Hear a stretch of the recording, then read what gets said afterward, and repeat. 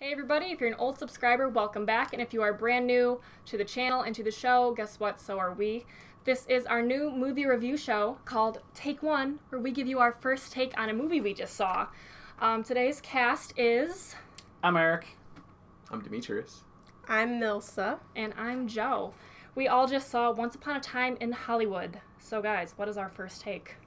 So, Once Upon a Time in Hollywood was written, directed, and produced by Quentin Jerome Tarantino. This film is about a actor in Hollywood and his stunt double and their declining careers, along with the rise of the Manson cult, the Manson family. And he basically just rewrites history, like what would have happened if, Things happen the way that Quentin Tarantino wanted them Quentin to happen. Tarantino, okay, yeah. Yeah, it's like Once Upon a Time. So, you may know Quentin Tarantino from his films such as Pulp Fiction, Inglourious Basterds, his first film, which was Reservoir Dogs. He's really famous for his non-linear storylines, the extensive use of violence in his films, his foot fetish, the use of very bad language, very famous for... What would you guys say? What else is he Being well known gratuitous. for? I would say for using a very strong cast. In all of his films, he uses a pretty strong cast. Also, long takes. Really long takes. Very, very long takes, very, very long shots, very, very long scenes with a lot of conversation packed into one scene, which I think is really interesting. Yeah. A lot of It's my directors favorite part. don't do that. Another thing I really like about Quentin Tarantino is that, like I said, non-linear storylines.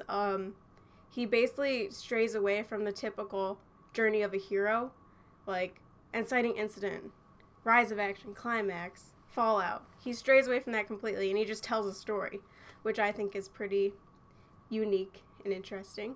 Overall, I thought this film was really fun.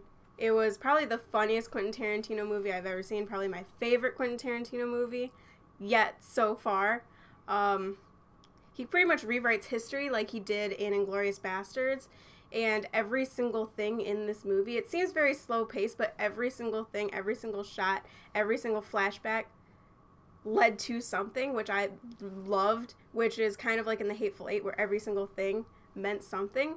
So, 10 out of 10, loved it. Eric, what do you think? Well, people are going to hate me. I am not the biggest Quentin Tarantino fan.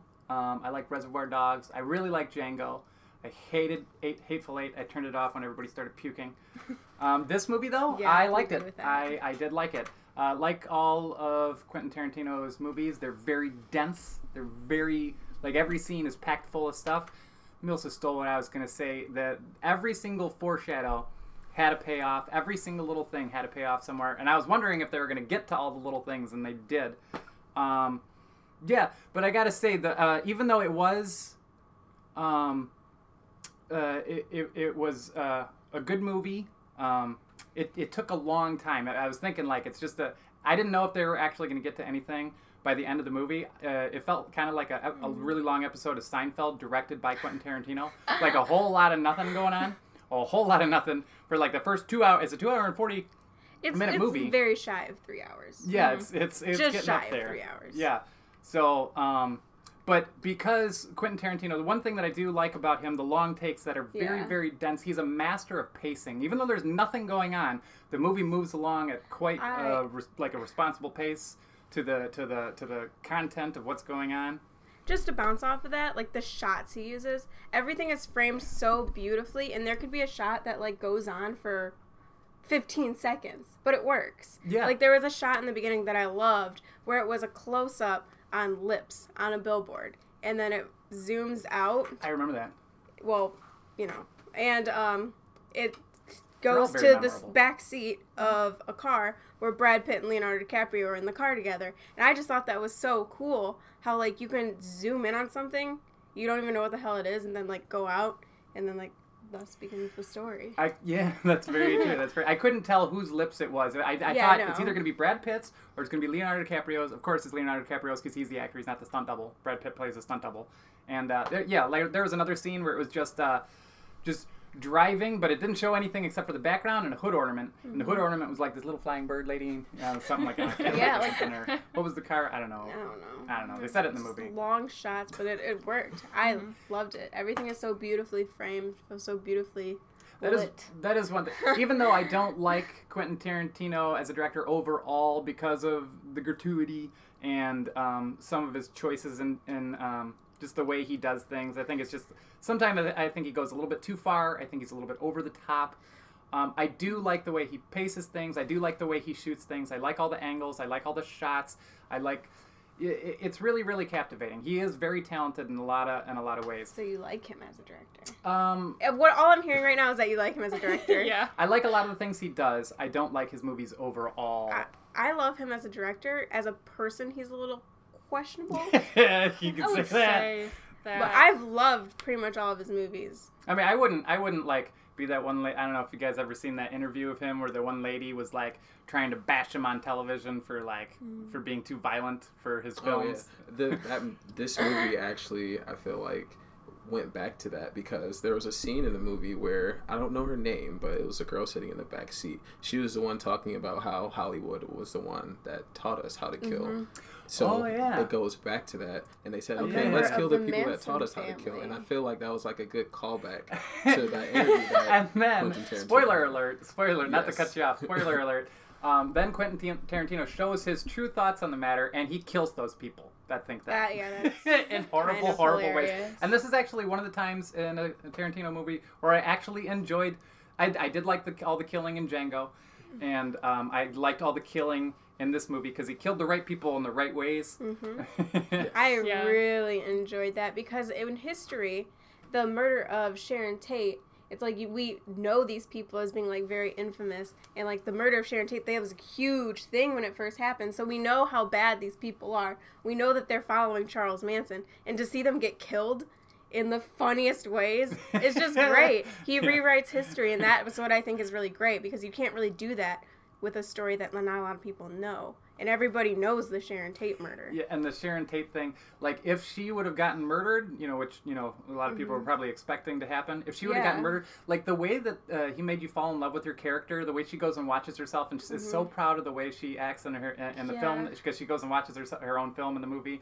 And, like, you actually, Margot Robbie, with, like, I don't know, 7 lines in the movie, you actually fall in love with that character. You're like, oh, this girl's so cute. She's very relatable. Yeah. Because you can tell that, like, just by that, like, one scene where she's watching herself, you can tell so much about her character. Exactly. She's looking around, like, she's so happy that people are enjoying her scenes.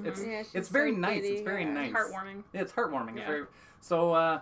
And that's really what who Sharon Tate was. She was a very nice, like, lovable human. So when that happened, that like shocked the entire world. They were like, not Sharon Tate.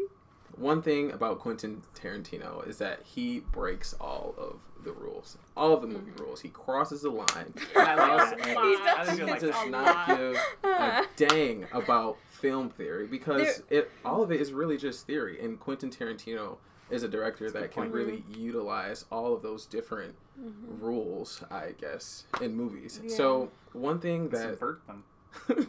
Yeah, it's so crazy. Like, one thing I really enjoyed about Once Upon a Time in Hollywood is that we were all expecting a story to happen. What was her name again?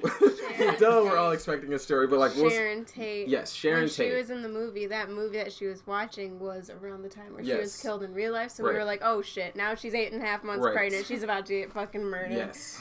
And it didn't happen. So what I was getting to is that Quentin Tarantino, he, like what Milsa was saying, he rewrites history. So if you look back to Inglourious Bastards, everyone was expecting Adolf Hitler to die, just to die. But we weren't expecting the way he died. He died in a movie theater. He was caught on fire and shot up, I believe, right? That was the ending of Inglourious Bastards. Now, in this movie, Once Upon a Time in Hollywood, everyone was expecting Sharon to die and the movie to be about Sharon, but that's not what it was. So I think Quentin Tarantino does a great way of having the whole audience expecting one thing, but then completely flipping the story. So we were all expecting Sharon to die, right? Yeah. Yeah. So. Okay. Yeah. We were all expecting her to die, but when Cliff Booth started killing all of them, I had no idea where the story was going. I was like, okay, what is happening? What's going on right now?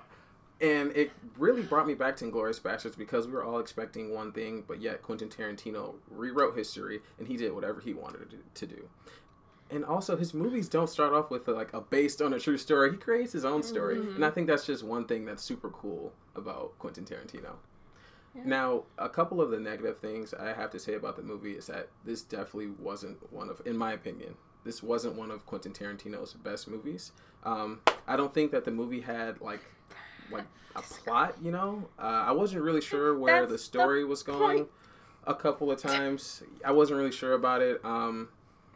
I didn't think the pacing was like good for my liking, but I'm a different moviegoer than other people. So another thing is that I don't know. I'm the type of person to look at a movie and like figure out what's wrong with it. And there was a scene where I put Quentin Tarantino on too high of a pedestal, but there was a scene where I thought the shot was like super overexposed and I wasn't having that. And then there was another point where it was like towards the very end where the flares were in the scene because the ambulance had just left the scene. There were flares there, and then in the next shot, there weren't flares there. So I'm just like, Quentin Tarantino, what's going on? You do not do this. And I don't know. I just feel like that this movie, I just don't feel like this is one of Quentin Tarantino's best movies. I didn't notice all those little things because I'm not a pretentious moviegoer. Hey, you know what? I'm a filmmaker, so I need to do I'm not these a Rotten things. Tomatoes critic. I'm with you. I didn't notice a lot of the stuff you said, but I'm pretentious. Yeah, I mean, hey, you gotta pay attention to those things because we're all filmmakers here. Well, you do. Okay, we're all film majors. Aspiring film majors. And this one, not so much. I built the wall. He's the set designer. Okay, Donald Trump. I did, no, nothing like that. Nothing like that at all. No, I did notice a continuity type of thing, an error. The pussy girl, whatever her name was. Her name was Pussy. Whatever. The pussy girl. She apparently she got hitchhikers. She hitchhiked home to the Spawn Ranch like every day. So apparently she's getting people to drive her there every day. And then she shows up with Cliff Booth, and they're like, "What's going on?" It's a problem. All of a sudden, it's a problem, and everybody's like, "Yes." And that's more so about that. Well, everybody was confused about why she showed up with a hitchhiker, which is like apparently something she did all the time. So that was confusing. I'm like, there's something strange about that if she does it every day. But that was also that whole thing with the hippies. He definitely subverted your expectations. Like, there was a guy. Was it George? Yeah. There was a guy named George. I thought they were all going to kill him, and they were going to gang up on him. I thought something crazy was going to happen. No, everything happened like it was just straight up. When everything was leading you to think that something else was going to happen. Yeah, that was great. I was really expecting murders. And I was expecting like a dead body in the house. Yes, right. Like a gangbang or something. I thought it was going to be like Psycho. Like I thought it was going to be like Psycho. Like I've been hiding George in like this room for all these years, and it's like flies buzzing about like a decaying corpse. Yeah, because they were all acting like. Nobody goes to see George. Yeah, he doesn't exist. But it's just like, no, he really was napping. Okay, right, exactly. I was just like, that was actually really funny. And they were like, don't wake him up because he falls asleep during TV time. And he's like, yeah, I like to watch my TV shows later. FBI. It's like, it was the true story. Yeah. And what was her name? She was like a real person in real life. She's based off of a real person in real life. It wasn't Dakota Fanning, though, was it? Yeah, that was Dakota Fanning. Oh, wow. Yeah. Did they put makeup on her? Like, what did they do? Probably. I did not recognize her right away. I thought it kind of was, but I was like, no, it doesn't look enough like her to be her. Okay, so honestly, overall, out of 10, I'll give this movie probably a 6.5 just because it wasn't there for me. Like, the most exciting thing didn't happen until the last act. Mm-hmm. So, anyway, those are my thoughts on it. Joe, what do you think? So, I've only seen a handful of Tarantino's movies, but I really, really loved this one. Mm-hmm. I went into it not knowing much about it. I saw the trailer once, and I was like, okay, good enough. And she really wanted to see it, so we had to all see it together. So excited to see this movie. It was really funny. Rick Dalton's whole journey, like, Leonardo DiCaprio. Useless. He's like he's going through this crisis as an actor, and that was really funny to watch. And it was also really heartwarming when the little girl is like, "That was the best acting I've ever seen." He's like that was really nice to watch. I gotta say something though. Kid actors, they always do weird things with their eyes when they're talking. Like they memorize their line and they're getting it just right. She looked towards the camera in a way that somebody wouldn't do in real life. Kid actors always do that. I didn't notice it. I thought she was really I thought funny. she was okay. Yeah, I No, thought she was. a pretty No, I good thought she was actor. great. But kid actors always do that. My favorite part is when she was shoved to the ground. So She's like, I got elbow pads on. yeah. I think my favorite thing about this movie was the sound design. Like, I don't know why, I just suddenly paid attention to that. The I thought it was same great. thing throughout the entire movie. I was like, this is absolutely outstanding. Yeah, and one part what really stood out to me, not necessarily with sound effects, but with music choice, when they played Mrs. Robinson, it brought me back to The Graduate, where there's an older woman, you know, kind of like a cougar chasing after a younger guy, but this time it was kind of like an older guy, Brad Pitt, looking at a younger girl. I thought it was a nice parallel, and I was like, oh, that's cool. Yeah, that is There I were didn't think about tons that. of parallels Yeah. in the movie, like "Baby, Ooh. You're Out of Town." Like when they showed Robin, or no, not Robin, when they showed Sharon on screen when they first showed that she was pregnant, and then what's the director from Rosemary's Baby? Roman What's his name? Polanski. Yes, Roman Polanski. When he was away out of town, they played a song that was saying "Baby, You're Out of Town," and that was what really got me thinking, like, okay, she's about to die now. I think it was really cool that the little girl, what was her name? Marabella? Her character's name, Marabella. Yeah. She was reading a book about Walt Disney, and in a lot of Disney movies, you take a really, really, really tragic story and they turn it into something beautiful. Beauty and the Beast, Yeah. Snow White, they turn it into something beautiful. But with this movie, he takes the murder of Sharon Tate, he takes a really, really, like, terrible thing that happened to this woman and her friends in her house, and then turns it into something cool. Yeah. She did. So I think that's kind of cool that he kind of did that. I don't know if that was intentional. It probably Disney did. was. I bet it was. That Because, makes a lot like, of sense. Disney does that. Mm-hmm. And he did that. Yeah. Going along with the pacing, what you were saying earlier, I think he did a really great job with the pacing, except for, I thought it lagged maybe a little in the middle when we were following Cliff to the hippie place, but then it all paid off in the end, so I don't mind it. That scene paid off. Yeah. That scene paid off. It was there was another part toward the end when the hippies were like, let's go kill everyone in Hollywood. And they were walking like 15 years down the road, and I was like, get up the road already. I think if anybody else were to make this movie and try to do it the same way, they probably would have failed. Like, it would have been the most boring. It would have been so boring with how much nothing happened for the first 2 hours and 32 minutes. I feel like if any other director directed this, it would have been a lot more fast-paced and wouldn't have paid off in the end. They would have cut out all the little interesting parts you were talking about. Like the flamethrower. Which Oh, we I didn't get love into the that. flamethrower. Payoff for Burned that her to a crisp. The dog. Oh my goodness. That entire Yeah. scene in Cliff's, like, a little mobile home. Little mobile home. That I was paid like, off. that was such a slow scene, but it paid off in the end. I think, oh my god, they went full Evil Dead on the ending. Oh my god. There's he ate a ragdoll. That was... I can Ragdoll. honestly say that is probably one of my favorite movie endings that I have was seen great. in my life. It paid off. The entire movie paid Perfect off. movie ending. Amazing. Yeah, not only did like the entire Cannot film. speak high enough of this film. Yes, like it was just such a joy to watch on screen. I thought every shot was framed so beautifully. Everything looked so gorgeous. And then at the end with all the blood and all the action, it was like even better. It was so much fun to watch. With a lot of Quentin Tarantino movies, we see violence and gore throughout the entire movie. I was waiting for that. I was like, there's no gore in this movie. There's no like scary violence. And at the end it was like, You got it all. holy fuck. Yeah, it was a lot. Yeah. They cram it all into like the last 10 minutes. And it was amazing. Oh yeah. Loved it. Gotta say another thing. This is probably the most I've enjoyed Brad Pitt probably since Moneyball. Like before that was a long time. Like I haven't enjoyed a lot of Brad Pitt's more recent movies, but I really liked him in this. Yeah. He did great. Everything about it was great. I don't like him as a person. Oh. Eric, I could not agree with you more. I think the Jen casting for Aniston. this movie was phenomenal. I would not have picked any other actors to do it besides Leonardo DiCaprio. I can and think Brad of a Pitt. couple. Honestly, I think their They're dynamic was They were just great. amazing. Yes. And you guys are like giving this movie a lot of credit, but I'm gonna have to knock it down a little bit. Honestly, like I felt like this movie was trying to be something that it wasn't. I feel like that a lot about other Tarantino movies. I didn't feel that way about this I one, did but I not know feel- the yeah. feeling. Yes, I know what you mean. know what I'm saying. Yeah. So like, I understand that. for example, this movie, I feel like the theme was like a 90s or 80s sitcom, and a lot of the editing was kind of like that as well. Like there's a scene where he's putting dog food in the bowl, and then the dog like responds to him with a bark, and that's just like that's such a That was cliche thing to cute. do in like The dog Brady's was brunch cute. or something like that. It was just I don't know. Oh, I I felt can like see the that. movie I can was totally like see yes, that. part I of Like feel kind like of corny. yeah, From exactly. a Very certain cheesy. point of view, from like Mhm. if you look at it a certain way, it definitely has that. Yes, and I feel like there were I don't know if a he's lot going of for that or moments. not. I don't know. Probably. I don't know. He could have been.